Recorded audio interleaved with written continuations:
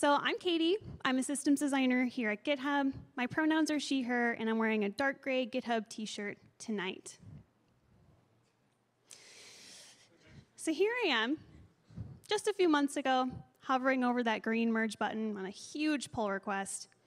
This is something my team had been working on for many, many months, and it contained a major release with some breaking changes. All the checks were passing. My team had approved it. It was ready to go. But I still wondered, did we make the right decisions? Are these changes actually going to work for everyone? I'm sure many of you have had a similar experience to this. But I pressed the button, and no one really noticed. But for this kind of work, that's actually a really great thing. Today I'm here to talk to you about invisible infrastructure. So what is invisible infrastructure? As systems designers, we provide and maintain the infrastructure that others use to build GitHub. We think about the common patterns and interactions that most people just really don't want to worry about. Our goal is to make other product teams more efficient without ever getting in their way. We're not really trying to impress anyone most of the time. We're just trying to make sure everything works. And if it works, no one pays attention to it. We're kind of like CSS janitors. We're constantly working to keep things clean and functional, and you don't ever really think about us until something breaks. So with that in mind, let's talk about Primer design tokens. Primer is the design system powering GitHub. It's made up of several libraries spanning Figma, CSS, Rails, React, and Brand. Our design tokens, also called Primer primitives, contain color, sizing, and typography values. Back in 2020, GitHub shipped dark mode, which is a huge undertaking for the Primer team. And it worked really well. It was a huge success. I'm sure many of you remember when this happened. But after a while, we found inconsistencies with how colors were actually being used within the UI. And as we continued to add new components and features, we struggled to extend that system that was in place. Designers were having trouble picking colors, and we were having trouble naming them. The same color had a unique name across all Primer surface areas, like Figma, CSS variables, and CSS classes. And our designers felt the names themselves were inconsistent and difficult to predict as they were working. So we sought out to address these issues by designing an entirely new naming convention. This meant we had to change 340 color token names, all while new code and design was going out every day. So when it came to adoption, we did the bulk of the work for product teams. The goal was for teams to continue shipping without missing a beat, even as color names were changing. But before we could ship it, we had to do the work. And naming things is like no big deal, right? That's like a really simple process. It shouldn't take that long. It shouldn't feel chaotic or stressful at all. No. So 6 months later, we had established a new naming convention. It worked for all 340 color tokens. And there's room to grow as we add new colors. Our new convention forces every color to follow a similar structure. The names are more predictable, but also offer flexibility to handle things like state and other variations. To help designers know when to use specific colors, we introduced a property value into every color name.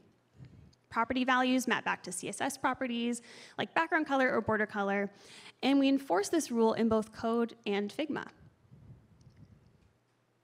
In Figma, we use that property value to limit the color choices based on the type of object you have selected. So if you select a text node, you'll only see foreground colors available to use. Another benefit of having a property value is that it makes accessibility testing much easier. In our primitives repository, we have a workflow that runs on all of our PRs, checking the contrast ratio between specific values. This helps us hold ourselves accountable to meet our accessibility standards, especially as we continue to add new colors. With this new system, color names are the same across all Primer surface areas. So now when you jump between Figma and code, the color name translates perfectly, which is perfect because many designers at GitHub are doing this daily.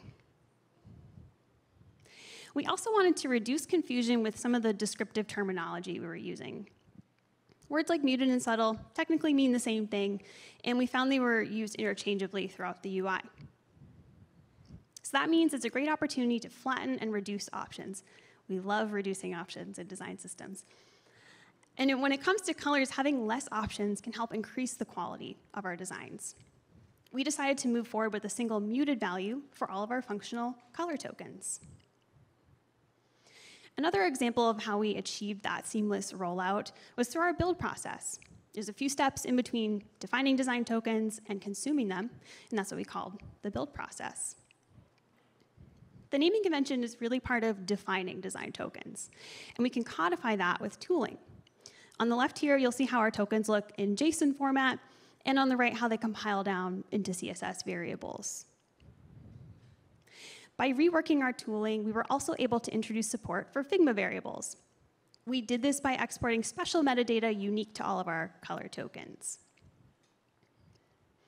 We consumed that Figma metadata with a custom plugin built by my colleague, Lucas Opperman. Shout out, Lucas, he couldn't be here tonight. This plugin lets us import specific tokens from our GitHub repository that we ship as part of Primer Web.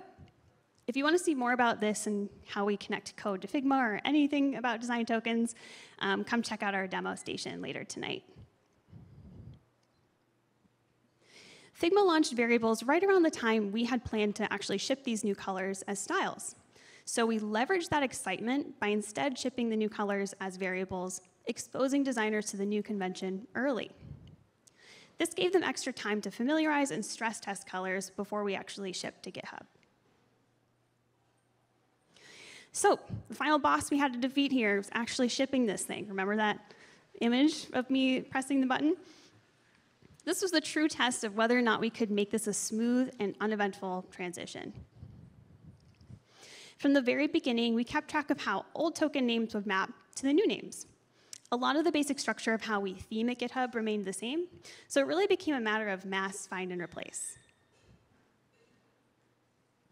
Since we had that replacement information, we used it to build code mods. These code mods would replace the old color variables with the new variables and leave the old variable in place as a fallback value. We then ran a test that served the new color variables if the feature was enabled or the old if it was disabled. And this reduced the risk for bugs and allowed us to test these colors in production slowly over time. This practice of using code mods and tests to ship CSS updates has been around for a while at GitHub. And because of that, Hubbers are familiar with the process, which helped lead to a very smooth rollout. We left those code mods in place, so if someone used an old color, we could inform them of the new one and often even auto-fix it for them. So even though I opened hundreds of PRs updating these colors everywhere throughout GitHub, I didn't have to worry about keeping up with new code that was introduced as the test was running. Having this tooling in place also provided a nice teaching moment where people could learn about the new colors as they work and get used to them at their own pace. So let's recap on how we solved this naming problem. We designed a naming convention. We connected code to Figma variables, and we shipped it in a way that required little to no effort from product teams. And we did all this without breaking GitHub. We never got in anyone's way. We just quietly handed teams these new and improved tools to better communicate across their domains. We're helping prevent future accessibility and design debt. And with these changes, designers can focus on much bigger and better things than whether or not they chose the right color for their UI. This isn't the kind of work that gets a lot of attention normally. This is my first time talking about it publicly. Invisible infrastructure is just that, invisible. But that makes it no less valuable than any other work that needs to get done. So the next time your workday feels just a little bit smoother, maybe you'll think of us and the invisible infrastructure that made it possible. Thanks.